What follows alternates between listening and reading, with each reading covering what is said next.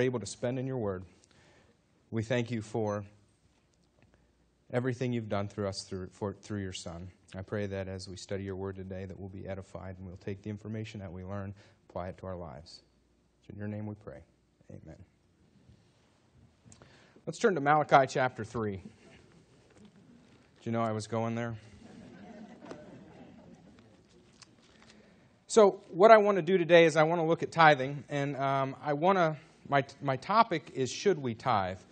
But when you look at the question of should we tithe, it's a question that when people ask, should we tithe, is probably not the real question that they're asking, right?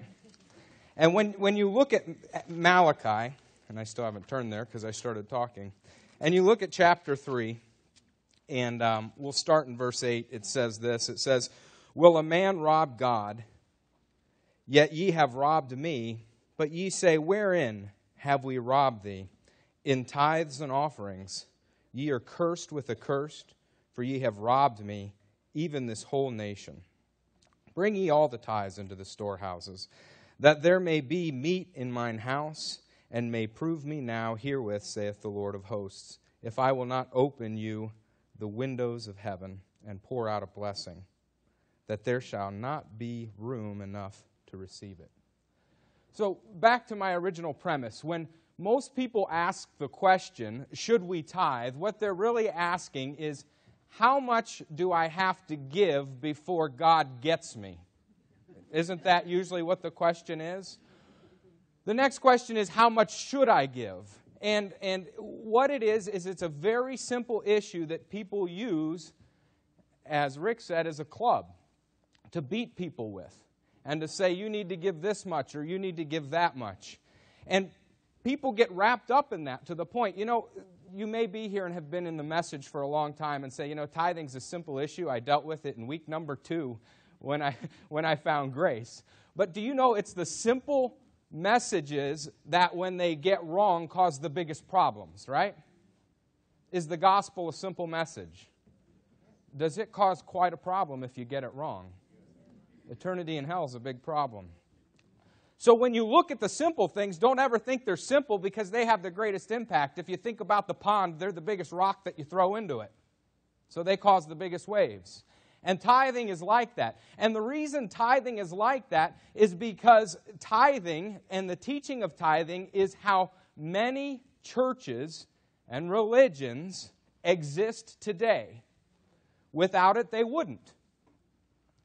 So it's an issue that is probably not going to go away anytime too soon because when you start dealing with money and you start dealing with people's incomes, things quickly get out of hand, right? So when you look at Malachi chapter 3, it says this. It says, you've robbed from me in tithes. And you've probably heard the sermon before where people have used that to tell you, look, you better give your tithe or God's going to do this or this, and this is going to happen. The problem with that is very basically, as I hope you all know, is when you look at Malachi chapter 3, verse 8, 1, it's an Old Testament passage, correct? 2, it gives you some ideas in there about what's going on. It says, if you don't do this, what's going to happen? A curse. You're welcome to talk. I'm probably going to have some audience participation today. It's easier for you help me teach. But when you also look at it, what's going to happen if they do these things? So when you hear something like that, what should instantly come to your mind? The law, right? The law should come to your mind. Exodus chapter 19, God has a covenant relationship with the nation Israel. They do this. You've heard this 10 times this weekend already. They do this, I do this. And that's how the covenant relationship works. So what I want to do today is, one, if we're going to ask the question, should we tithe, where the real question is how much should I give before God gets me, we've got to do some basic things. So the first thing that we're going to do is look at tithing. After we're done looking at tithing, we're going to look at the foundation of tithing. After we're done looking at the foundation of tithing, we're going to go look at the foundation of giving in grace. And then we're going to look at what grace giving looks like. And by the time we get through all that, you should have sufficient understanding of how things should work. Now, before we do this, what I want to ask you is a simple question, and this gets right to the point of whenever you look at this period in your Bible.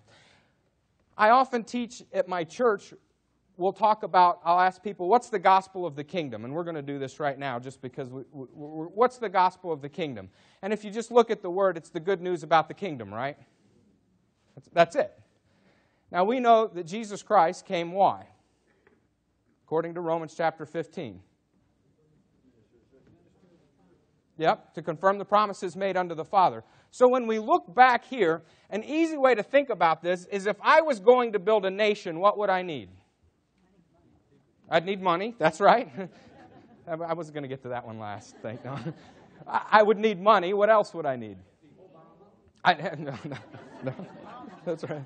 Maybe I'm going to stop this, you help me teach thing.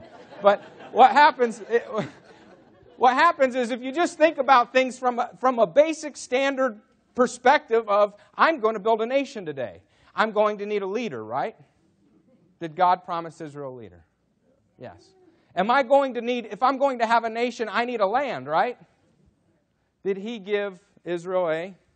Yeah, okay. If I'm going to have a land, I'm going to want to fill it with what? People. That's right.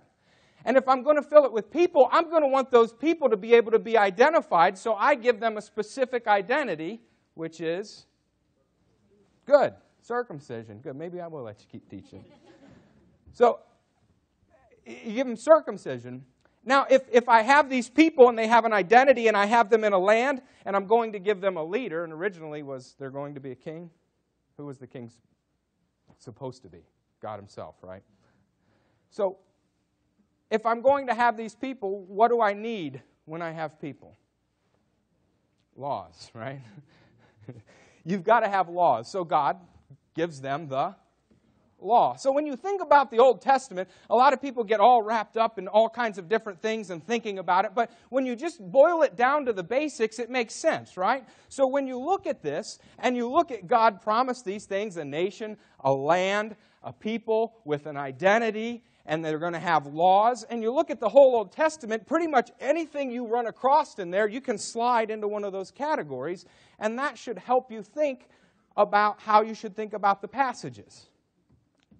Now, that being said, when you look at tithing, and you look at how tithing is taught today, and I'm going to make a little sub-point here that I want you to know. Isn't it interesting that when people go to the Scriptures and they're going to pick out a way to fund whatever they want to fund, they go back to tithing? Because are there other giving programs in the Scriptures? There are. If I go to Luke chapter 18, just go to Luke chapter 18 and let's look at this.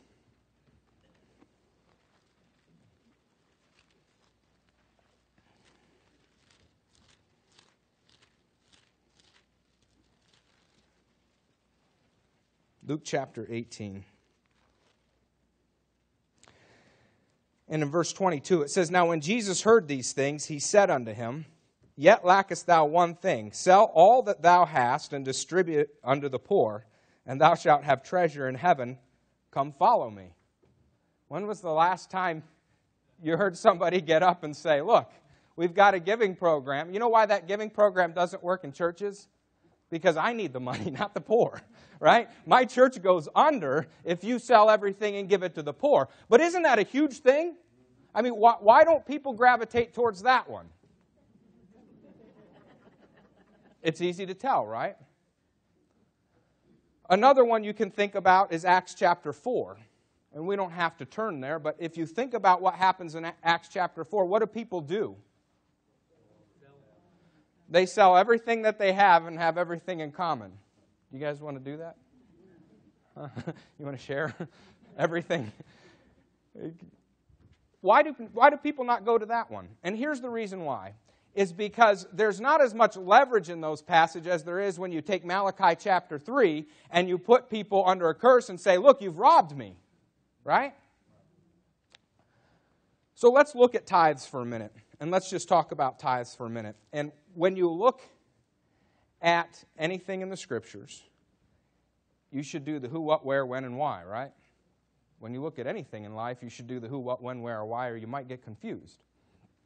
It's as simple as if you go out to use the restroom today. You want to look at the who on the door, right?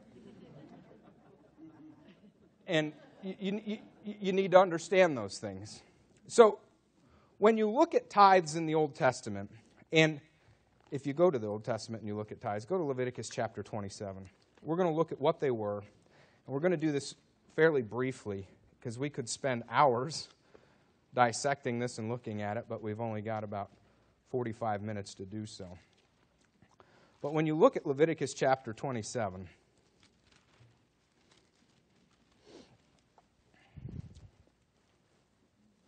in verse 30, it says, "And all the tithe of the land, whether of the seed of the land or of the fruit of the tree, is the Lord's. It is holy unto the Lord. And if a man at all will redeem aught his tithes, he shall add thereunto." And he goes into some things here. But when you look at what's going on here, he says, a tenth of these things is the Lord. Now, when you get over into Numbers, go over to Numbers chapter 18.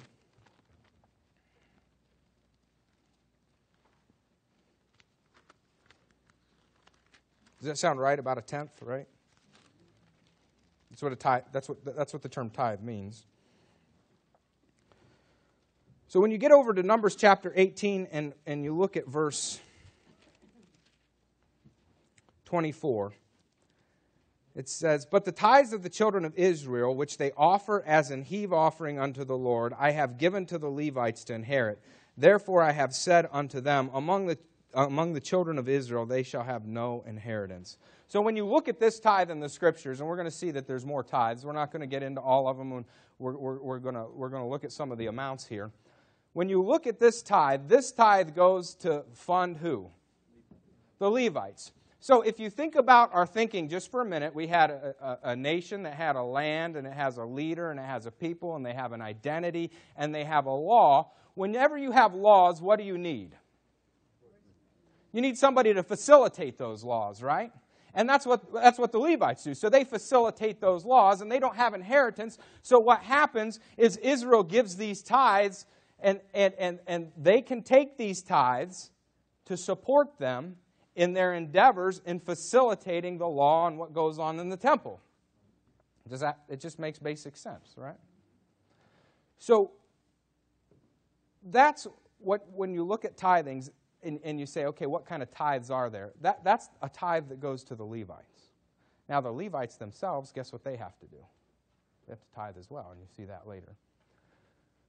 But let's look at a second tithe here. And that's in Deuteronomy chapter 14. Now, what I want you to understand about tithes is if you go out and you just say, I want to learn something about tithing, and you type tithing into Google and you start looking at things, you have no idea what's going to come up. Okay? And I think you know that about most things. But there's all kinds of, every commentator that you go to has a different perspective on exactly how tithing worked, maybe what amount it was, and there's all different kinds of ways to calculate things. So we're going to go with a high and a low today, all right? I'm going to give you a low, I'm going to give you a high, and we're going to just use that. Because when you look at tithing, remember I told you we're going to look at tithing, but then we're going to look at the foundation of tithing? The most important part is the foundation of tithing, right? I heard an illustration one time. It was a good illustration. I can't remember where I heard it from, but they were talking about the issues of the day, and they had a picture of a tree, and they had all the issues of the day represented leaves, and what people do is they try and they go and they're going to fight this tree. Let's say it's a giant weed, and I'm going to fight it by cutting off a couple leaves here and there. How long is that going to work? Well, you're cutting one over here, another one comes up over there, right? So what you've got to do is you've kind of got to cut the tree down, right? And that's what I'm aiming to do here today. So as we look at the tithes, I want you to remember the question of should we tithe or not is how much should I give to before God gets me. So we need to look at the basis of it. You're in Deuteronomy chapter 14, right? So in Deuteronomy chapter 14, and you look at these tithes, it says verse 22, "Thou shalt truly tithe all the increase of thy seed that the field bringeth forth year by year, and thou shalt eat before the Lord." And he goes through and he gives a listing down through here of a tithe that, if you want to call it a tithe of feasts, where people bring a tenth and then they feast on it. Let me ask you something. If you've been paying attention so far to what we've looked at, we looked at a tithe of a Levite, now we're seeing one about some feasts, right? How much money's been exchanged here? It's not a trick question. What's been exchanged? It's been food, right?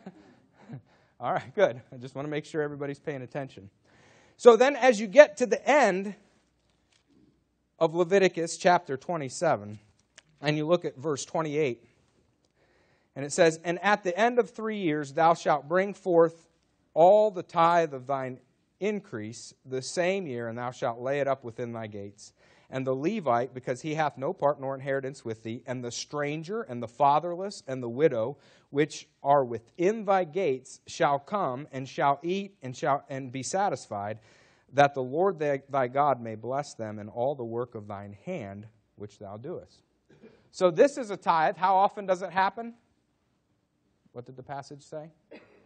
Every 3 years. Now, if you take the tithes that we've looked at so far, and you see that there's one that goes to the Levites, and how much is a tithe? Okay. And then I see that there's one that goes to some feasts, right? And then I see every 3 years there's another one that goes to help people. If you call it, some people will call it a poor tithe, or it's basically like a welfare to help those that need it. What does all that come out to, if you do the math real quick in your head?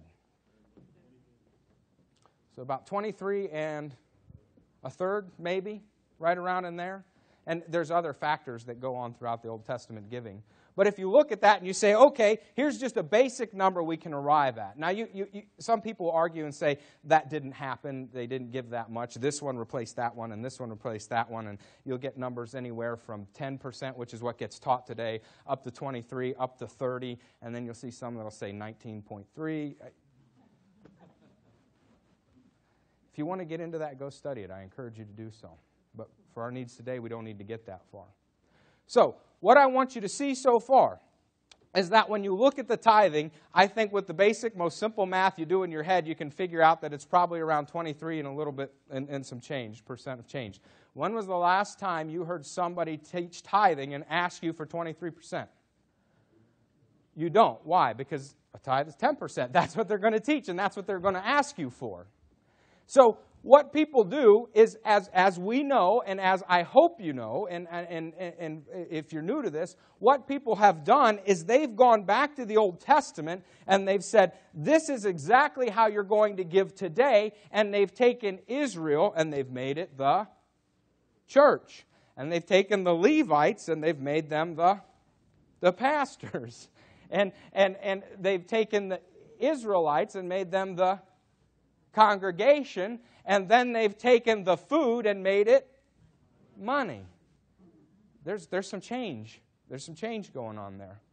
But let me give you a basic verse that's not in the Old Testament, but I think it is one of the most important verses when it comes to tithing, and that's in Hebrews chapter 7 and verse 5. Because what it does is it gives you in no uncertain terms what tithing is.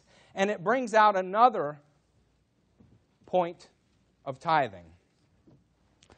Hebrews chapter 7 and verse 5 says, "And verily, they that are of the sons of Levi, who receive the office of the priesthood, have a commandment to take tithes of the people according to the law, that is, of their brethren, though they come out of the loins of Abraham." Now, we're not going to get into the context of Hebrews chapter 7, so just think about what that verse says for a second. Do you remember how I told you whenever you look at the Bible, what do you want to ask? The who, what, when, where, and why? This verse really does that for you, doesn't it? So it answers that because it says this. It says, "And verily, they that are of the sons of Levi," so we have a who there, right? "Who receive the office of the priesthood, have a commandment to do what? Take tithes of the people according to the law." Does it get much more simple than that? The Levites are commanded to take the tithes. If I come up to you, if I have authority over you, did the Levites have some authority? Yes, because they facilitated the law, right? And I came over to you and I had some authority over you and I said to you, hey, look, you owe me this because this is what the law says. Have you ever been in a situation like that in life? Where somebody in authority over you says, look, you owe me some money and let me show you what the law says that. You ever have that? Did you buy anything today? Did you buy anything yesterday? Do you pay income taxes? Isn't that what this sounds like? And if you think about it, it makes sense from the standpoint that we have a nation that has a land, that has a people that have an identity, that have laws, that have people who facilitate those laws, and these laws that are being facilitated in this land needs what? It's got some income to support those people. Through cash? Through, is it cash? No, through what? Food, right? We've seen that at all those.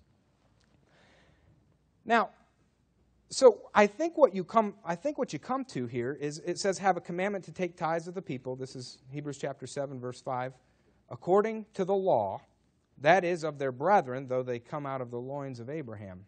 So if you take what we've learned so far, what we've learned is if you evaluate the who, what, when, where, and why of tithing, it is 100% on every point taught wrong today, right? It's taught wrong from the who because the who is either the church or the congregation. It's taught wrong on the what because it's 10%. And in the Old Testament, is it 10%? No. It's taught wrong on the where. If you get into one of the feasts, it says you need to take your tithes to the place that the Lord has chosen. All right? So the where is wrong. The when is wrong. When you look at the tithes in the Old Testament, did they have a time frame attached to them? They do. We saw one that was every 3 years, right? And the other ones were annually. So the time frame's wrong. When we look at the why, generally, tithes are taken from a church. And if you spiritualize yourself and make yourself a priest, I guess you could say that, okay, if I'm a priest, I can do these things. But honestly, most of the time the tithe is preached, it is for some income purposes, but for the most part it's for the building program, right? It's for the latest and greatest technology. It's for the expansion of the parking lot. It's for the gym. Does that sound like what you learned about in the Old Testament? Can't build those things out of food, can you? And then the how is wrong as well. So who, what, when, where, why, and now we're going to add the how. How is the how wrong? Well, the how is wrong from the standpoint of how did the priests get the tax? They were commanded of the law to get the tithe, right? So they went out and they got it. And if they didn't get it, what happened? There was curses. We saw that in Malachi. And they technically robbed God. Is that the way it's done today? You're put under that leverage, but is that really the way it's done? No. It's still done in a voluntary manner. That's why there has to be so much leverage put onto you to get you to do it. It reminds me of Galatians chapter 4. Go to Galatians chapter 4, and I'm going to take a verse maybe somewhat out of context, but I think the question is still applicable to what we're looking at. And in Galatians chapter 4 it says, "Tell me ye that desire to be under the law, do ye not hear the law?" Folks that desire to be under tithing, or churches that desire to put their members under tithing, do they not hear what the law says? I don't think so. Now, what that brings us to is the most important part of that Hebrews chapter 7, verse 5, for our purposes in understanding tithing, is the foundation of it. And why did the Levites collect the tithes? And who did they collect it from? They collected it from Israel, right? But why did they do that? Do you remember what the why was there? And I'm not talking about why as far as where did it go, but what was the why? Because it was commanded by the law. Are you under the law today? No, isn't that what the whole book of Galatians is about? And I know you've heard these verses this weekend. already, but look at Romans chapter 6. And look at verse 14. It says, "For sin shall not have dominion over you, for ye are not under the law, but under what? Grace." We're not under the law, we're under grace. And go to Galatians.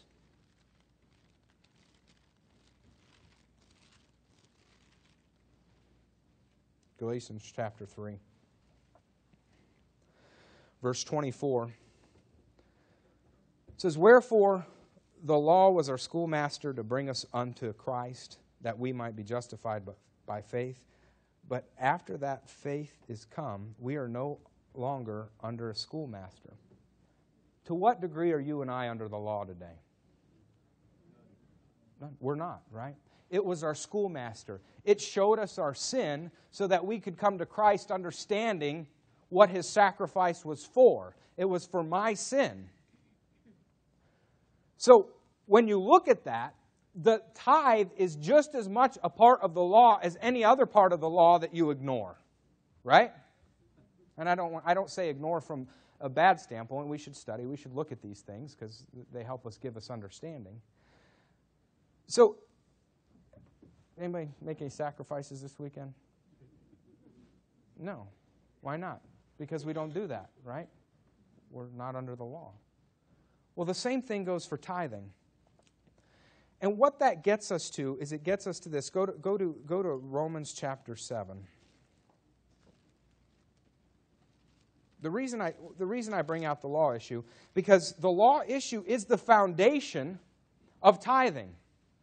So you can study tithing and know everything in the world about tithing and determine from studying tithing that it's wrong. And people argue and argue and argue and argue over each and every point about how much of this or how much of that, and that's what you see. But the problem is if you don't get rid of this foundation of the law and show people that tithing was part of the law, which Hebrews did in no uncertain terms for us, and get rid of that tithing, now that we get rid of the law and see that we're not under the law, but we're under grace, what happens when you take the foundation out from something? It falls. And it should fall in your mind when you think about these things, because people still try and put you under this. You hear it all the time with tithing. So, Romans chapter 7, verse 4 says, "Wherefore, my brethren, ye also are become dead to the law by the body of Christ, that ye should be married to another, even to him who is raised from the dead, that we should bring forth fruit unto God. For when we were in the flesh, the motions of sin, which were by the law, did work in our members to bring forth fruit unto death. But now we are delivered from the law, that being dead wherein we were held, that we should serve in newness of spirit, and not in oldness of the letter." So there we're told, if the law is gone, the oldness of the letter is gone, how are we supposed to serve?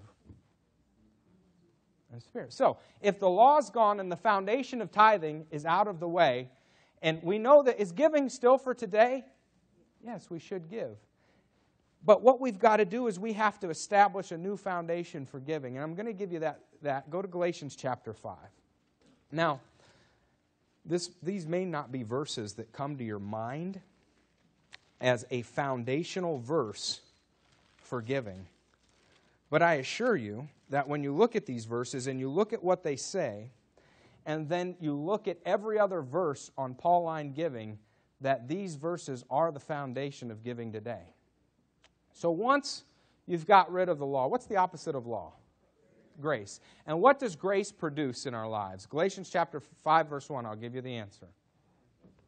What's it do? It produces liberty. So when you look at Galatians chapter 5 and you look at verse 1, it says, "Stand fast, therefore, in the liberty wherewith Christ hath made us free, and be not entangled again with the yoke of bondage." So we're told that we're supposed to stand fast in the liberty that Christ has made us free, and we're not going to be entangled in the yoke of bondage. What is the yoke of bondage there? It's the law. Now I'm going to skip some verses, and I'm going to go to verse 13 now.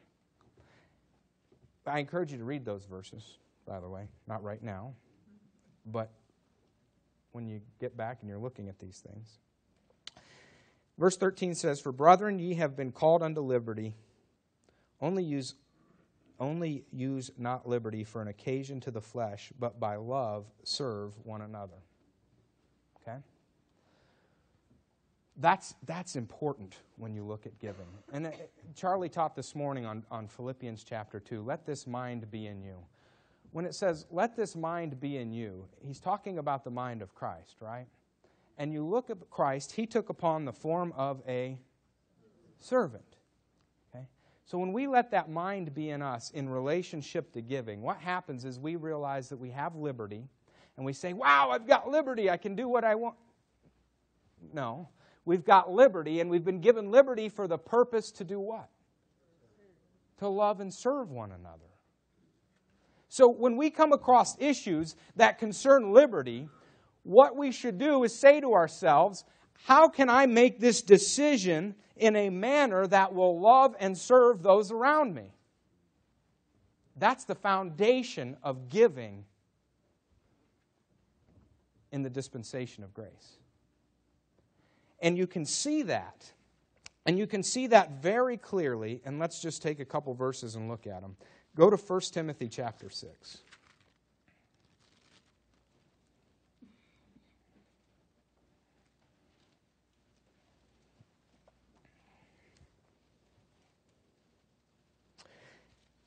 In 1 Timothy chapter 6, we get a baseline of contentment.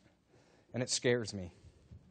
It says in verse 8, "And having food and raiment, let us be therewith content." But if you go over to verse 17, it says, "Charge them that are rich in this world." I would dare to say that if we look at God's standard of contentment in 1 Timothy chapter 6, verse 8, and then he says, "Charge them that are rich" in verse 17, that we can raise our hands and say, "I think this is going to be me." Okay? You and I live in a time and in an age where we've got lots of things. And we've got an overabundance of things to the point that they're probably detrimental to us. But I want you to look at the attitude that happens here. It says, "Charge them that are rich in this world, that they be not high-minded, nor trust in uncertain riches, but in the living God, who giveth us richly all things to enjoy, that they do good, that they be rich in good works, ready to distribute, willing to communicate, laying up in store for themselves a good foundation against the time to come, that they may lay hold on eternal life." And that doesn't mean that they're supposed to do these things to gain eternal life. It means you've got eternal life, lay hold on it. In modern terminology, would be, you ever heard somebody say, you need to own that, right? That's laying hold of eternal life. Eternal life starts right now when we're saved.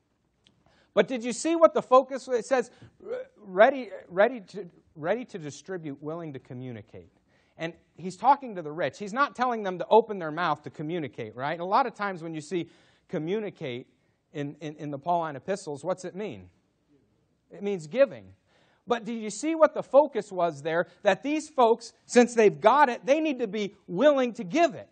And they need to be doing so in a manner that is using their liberty to love and serve others. Now you see this in, I wouldn't normally consider this as a giving verse, but when you look at Ephesians chapter 4, look at Ephesians chapter 4.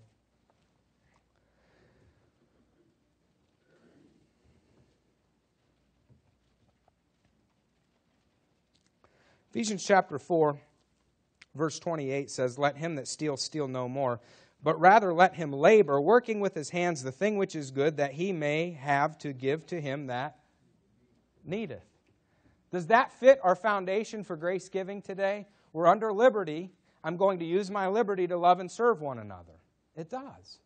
And if you think about what happens here, here's a guy that used to take things from people, and now he's told to go to work, and he's told to go to work so that he can give it to others. You see what happens when you learn grace and you learn a lot about liberty?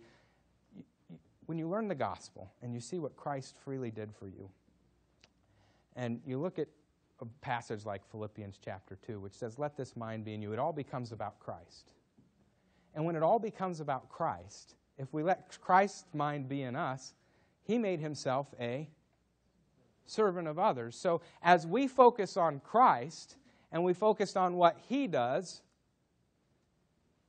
and what we learn about in the Apostle Paul. I don't want you to think I'm telling you to go back to the Gospels. But when we focus on Christ and we go out and we serve each other. That's what we're here to do, right? We're supposed to be, when we're here and we're gathered together, I'm supposed to edify you, you're supposed to edify me. But what we do is we're doing it, we're using our liberty that we have to love and serve one another. And our finances should reflect that. That's what the Scriptures are telling us in these verses. Now, let's go look at just some basic principles. We've got about 15 minutes left, and let's look at some basic principles in verses that you've already heard. But go to 2 Corinthians chapter 9. In 2 Corinthians chapter 9,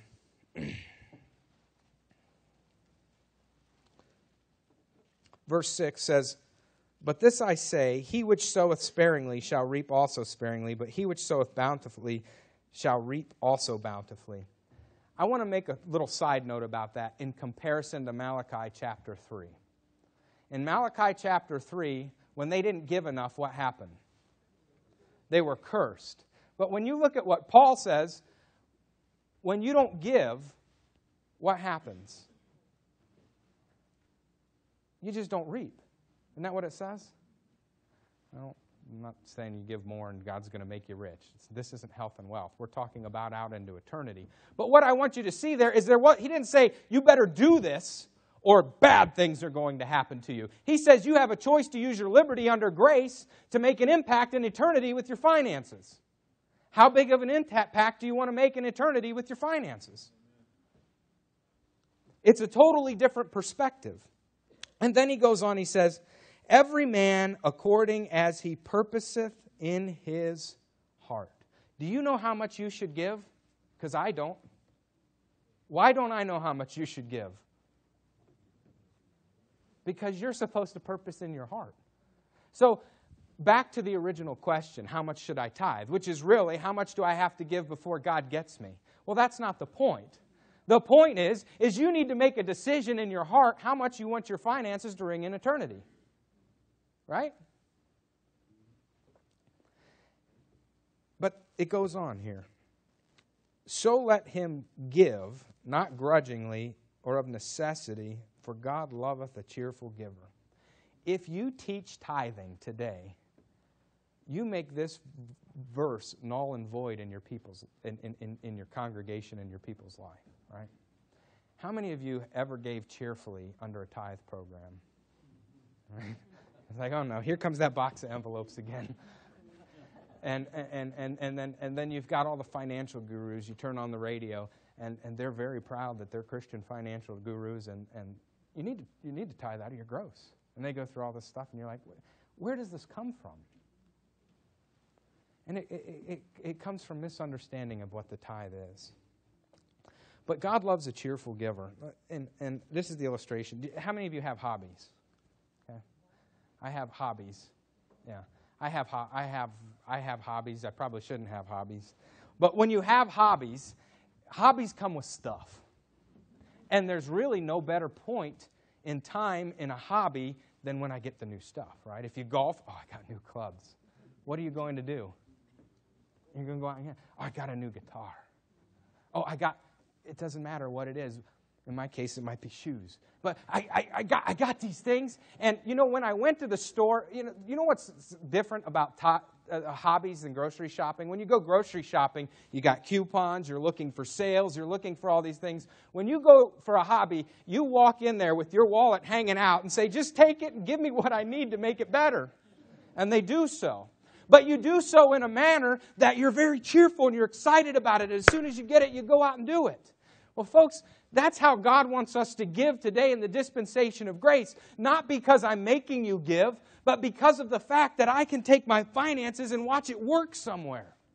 I can give it to somebody who's going to go preach the gospel in a place that I'd never be. I can take my money and buy Bibles and tracts and go and give it out to people. That's loving and serving one another more than anything else, isn't it? When we think about loving and serving one another, many times we think about, okay, here's a hamburger. I'm glad you're not hungry. But God commendeth His love toward us in that while we were... All right. What's the most loving thing that God did for us? What's the greatest expression of His love? Christ dying for our sins and rising from the dead, right? So, and I think I talk about this a lot, so if you've heard this before, sorry. If that's the case, then the most loving thing we can do for others is show them God's love. And how do we show them God's love? By giving them the gospel.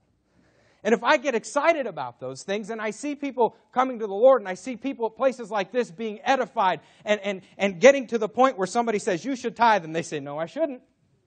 Not only is tithing taught wrong today, but the foundation of that's gone, and I've got a new foundation, and it's liberty, and I'm going to use my money instead of for your building program, I'm going to use it to love and serve one another. And I can go out and I can point at that, and guess what? I've got a new hobby now that cheerfully I can say, take it. And when I do that, it's not just take it, okay, got my new hobby, whatever it is, and then you get back from the first time you use it and you're like, ooh, just wasn't as good as I thought it was going to be. The beauty about giving in grace is that when we give for loving and serving one another, is that when we get to the end and we get to see what that produced, you're not going to be disappointed, guaranteed. Now, what does it mean to give cheerfully? Go back to 2 Corinthians chapter 8. And I can't think of a better passage. I can tell you what it means to give cheerfully, and you give a smile on your face. But when it talks about giving cheerfully, it says in 2 Corinthians chapter 8, verse 1, moreover, brethren, we do you to wit the grace of God bestowed on the churches of Macedonia, how that in a great trial of affliction and the abundance of their joy and their deep poverty abounded unto the riches of their liberality. For to their power I bear record, yea, and beyond their power, that they were willing of themselves, praying us with much entreaty, that we should receive the gift and take upon us the fellowship of the ministering to the saints. Now, just quick background here. Paul's trying to collect a gift for the poor saints that are at Jerusalem. He talked to the Corinthians about it, and he made reference to it in his first epistle. And now what he's doing is he's telling them to make good on this, and he's showing them the examples. He's just saying, hey, look, you guys need to do what you said you were going to do, and he's giving them examples. And he gives them examples of the poor saints that are in Macedonia. Now, I don't know how poor they were, but it does say deep poverty, right? And if I look at what's our standard for contentment? Food and clothing. I can maybe extrapolate from putting some verses together that these people might not have had everything they need for basic necessities, right? They had deep poverty. And they have deep poverty, but they want to help the poor saints that are at Jerusalem. They want to love and serve one another, and they do so in several different ways, but they want to do it so bad that Paul says here in verse 4, praying us with much entreaty that we would receive the gift. Why do you think they had to say to him, here, take this gift? Why do you think that? It seems to me that he probably thought that their poverty was a little too deep to match how much they were giving. But what did they do? It was with entreaty. They said, look, we want to love and serve somebody in our liberty in Christ, and even though we don't have as much means as other people, this is what we put together, and please take it. Can you find a better example of a cheerful giver there? Saying, look, let us participate in the ministry. And that's what we should do. And it's been said here before, and I'll say it, and I've said it 100 times. When we got saved, we didn't just get saved from our sins, but we got saved from a vain, worthless life. Amen. To a life that we can have purpose in Christ. Amen. And have liberty to help one another. And not have to worry about the weak and beggarly elements and put us under bondage in the law. Now, the questions always comes up, well, who should I give to? And what should I give to? And the Scriptures are very importantly tell us that we should give to people who are in need. And there are people who are physically in need, but one of the greatest needs that we have today with people, if we're going to love and serve one another, and God commendeth His love toward us, is doing what? getting the gospel out, right? So if you want to give money, find a place that's out loving and serving one another in a manner that your finances can help. It also, we've talked about, let him that is taught communicate. Okay, those folks who are edifying you, that's a good place. You can help them. Sometimes they need the help. Sometimes they don't. They'll let you know. But what that does, and what grace does for us, that the law didn't do. The law, the Levites they were commanded to do what? Take the tithes. They were commanded to take the tithes. But what grace does, and I think this is true about anything you really apply it to under grace, is it allows us to correctly evaluate our motives without the condemnation that comes from the law, right? Let me give you an example. These are exercises that I recommend you do, but I don't recommend you do. You ever written down what you do every minute of the day? From what time I did this to what time I did that. And you do that for a week, and then you do that for a month. And then you sit down and you look at those things, and I did this much here, I did this much here, and I did this much here. You know what that does? That allows you to look at your life from a time standpoint and say, my priorities were here because I spent that much time here. And then my next priority was this, and my next priority was this, and my next priority was that. And then you can look at those things and you can say to yourself, okay, I don't like my main priority being this, so now I can consciously cut the time down on that and raise another priority, right? So the next month I can evaluate things a little different. And I can do so without being condemned. And what grace really does is it lets you live in liberty and love and serve one another and do things without having to worry about the law constantly condemning you, so that you can really evaluate what you're doing. And that's a wonderful thing. And our finances should be the same way, right? We should be able to evaluate where our priorities are through our finances. Think about it this way. When you ever teach Romans chapter 5 to somebody and they say, so what you're saying is I can do anything I want and still be saved? And I always tell people, when somebody says that, you've done your job. Because you've taught them correctly. And God, when He wrote the Scriptures and when Paul penned them, and he wrote Romans chapter 6, He knew what when you teach Romans chapter 5, the first thing that's going to enter into somebody's mind, oh, so I can sin that grace may abound? So then you look at that and you say, okay, can I sin that grace may abound? God forbid. How shall we that are dead to sin live any longer therein? So what it does is it tells me, okay, now I can organize my life in a manner where I set out to glorify Christ in my flesh. And the issue isn't should we sin that grace may abound, but the issue is how am I going to order my life in light of this doctrine, right? Well, giving and grace is a lot the same way. When you teach it right, people say, well, I don't have to give anything? Yes, you're absolutely right. Is that God's design? No, it's not His design. His design is that you abound in His riches today, tomorrow, and so on. And that as you abound in those riches, that you can take the riches that you have in Christ, and I'm not talking about just money here. I'm just talking about all the riches that we have in Christ. And I can take those and in liberty love and serve one another.